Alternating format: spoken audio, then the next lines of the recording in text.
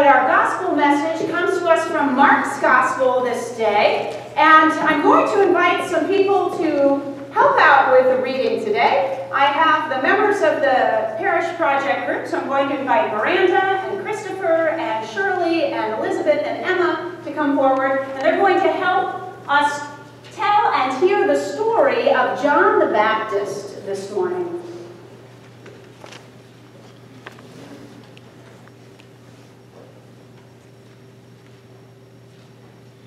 A holy man named John appeared in the open land, far outside the cities and towns of Judea. He encouraged the people to change the way that they treated one another, so that they could be kind and fair to each other, and would love and honor God.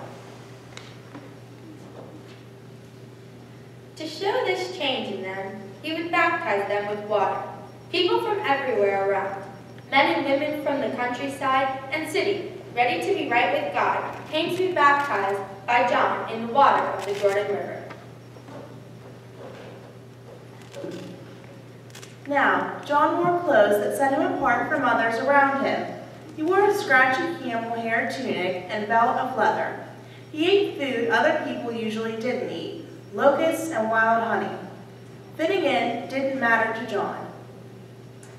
But John also had some important news to deliver. And John announced, "Someone's coming soon.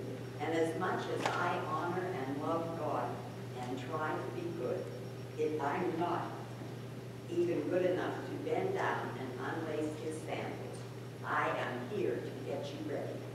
In those days, Jesus left home and came to Jordan River, where John baptized him, just like everyone else. As Jesus came up out of the water, he opened his eyes very wide and blinked away the water running down his face. as his eyes cleared, Jesus saw something. He wasn't sure if the others saw it too. He saw the clouds part, and a dove came down and landed on his shoulder. Deep down and all around, Jesus heard a gentle voice say, "You are my beloved, and you please me greatly." Jesus looked around. Did the other people hear that voice too? He did not know, but he did know he had a lot of thinking to do, and he needed time with God to think deeply about what all this meant and what God might be calling him to do. Amen. Thank you very much.